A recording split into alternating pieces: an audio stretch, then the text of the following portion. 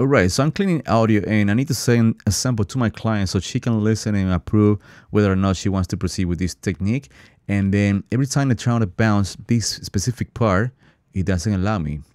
In order to get to this window, you have to press Option Command B, and then we're gonna click on Bounce, and we get this message: can't create bounce files because Untitled is not an audio playback value. So I'm gonna click OK. The other way to get this window is by going to File, Bounce Mix, and then you select the option. Okay, so the solution for this is we gotta go into Windows, all the way to New Workspace, and then select Default. And then we're gonna look for that specific drive that needs to be changed for from playback to record. In this case, it says Untitled, so I'm assuming it's this one. But actually, my files are in normal 150, but it didn't work actually.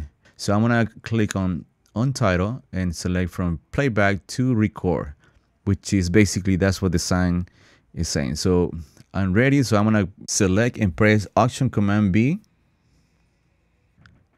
and bounce. Click bounce. All the settings are the same. And click bounce, and now it works. Alright guys, that's it. Thanks for watching. Don't forget to subscribe to my channel, put a thumbs up, and I'll see you next video. Bye bye.